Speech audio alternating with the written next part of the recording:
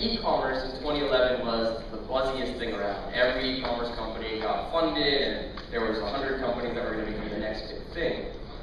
2012 is going to be different. 2012 is going to be about consolidation. You're going to see the bigger fish eating the little fish. And really, it's going to be about performance in a meaningful way. It's not going to be about just what your top line is, but are you able to create a scalable, critical business? It's going to be a perform or down market. Supply chain management is going to become a crucial part of any success strategy, both in terms of sourcing, warehousing, and eventual logistics and fulfillment. But all three of these, if you're not really focused on these as an e-commerce player, you're done.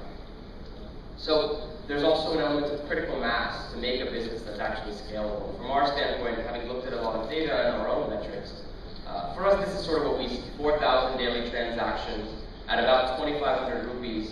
Again, assuming that you're not selling goods at a throwaway price, you're selling them at a normal margin. So this is about a crore a day of business, or $200,000 a day. And assuming that you're having reasonable profitability on the margin, at this point you can say you're a potentially really scalable business.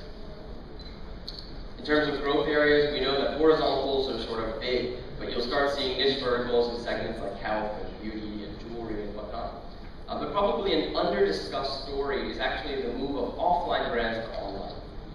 And I think that's going to be a big trend you'll start seeing in e-commerce in the year or two from